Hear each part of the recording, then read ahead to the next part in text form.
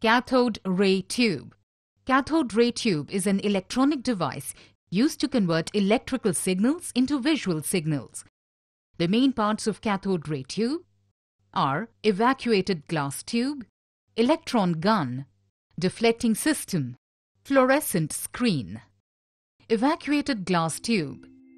It is a specially designed glass tube, evacuated to a pressure of 10 to the power -4 to 10 to the power -3 millimeters of mercury. Electron gun. Electron gun consists of a number of electrodes. Cathode. Cathode is a U-shaped tube made of platinum or tungsten, coated with a mixture of barium and strontium oxides. When current is supplied to the heating filament, it heats up the cathode to a high temperature, which emits a large number of electrons by means of thermo-ionic emission, grid. It is a nickel cylinder which encloses the heating filament and the cathode completely. It is maintained at a negative potential with respect to the cathode. As a result, the electron beam converges because of repulsion between electrons and negative potential of the grid. Electrons come out in the form of a fine, narrow pencil.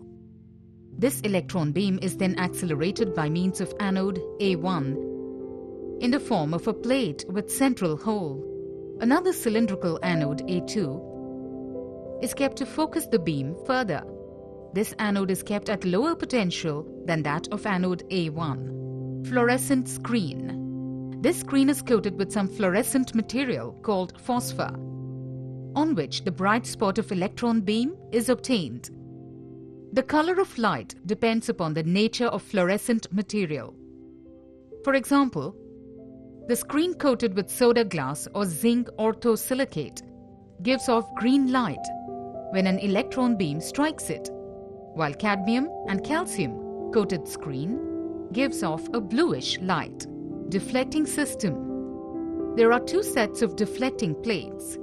When a potential difference is applied to Y dash plates, it deflects the beam in the vertical plane. As a result, the spotlight moves vertically up and down in response to the applied voltage, and it traces out a straight line on the screen. Similarly, when a potential difference or AC signal, time-based voltage, is applied to XX dash plates, it makes the spot move in the horizontal direction. Applying sinusoidal signal, the spot reaches the end of the screen and again flies back to the starting point, tracing out a straight line on the screen. Summary. The cathode ray tube consists of an evacuated glass tube, an electron gun, which further consists of cathode, grid, accelerating anode A1 and focusing anode A2, a deflecting system, which consists of XX dash plates and YY dash plates, and a fluorescent screen.